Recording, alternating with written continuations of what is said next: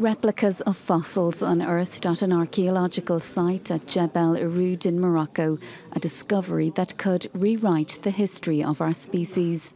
Scientists say the specimens indicate that the first humans evolved across various parts of Africa, 100,000 years earlier than previously thought. We don't claim that the cradle of modern humankind is in North Africa. Instead, we support the view that the whole African continent probably was involved in the emergence of our species.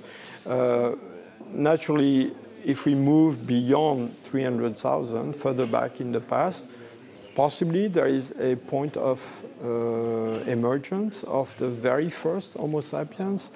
But at the time when the Jebel Irhoud people lived 300,000 years ago, our species already dispersed all over Africa. Professor Hublin has identified the fossils as early Homo sapiens. He says they have a combination of modern and primitive features.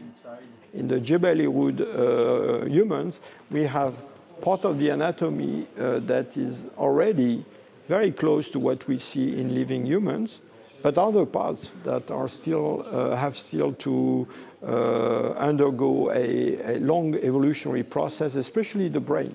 So it's a brain which is much less globular, it's more elongated. The findings were outlined in 2 papers published in the journal Nature.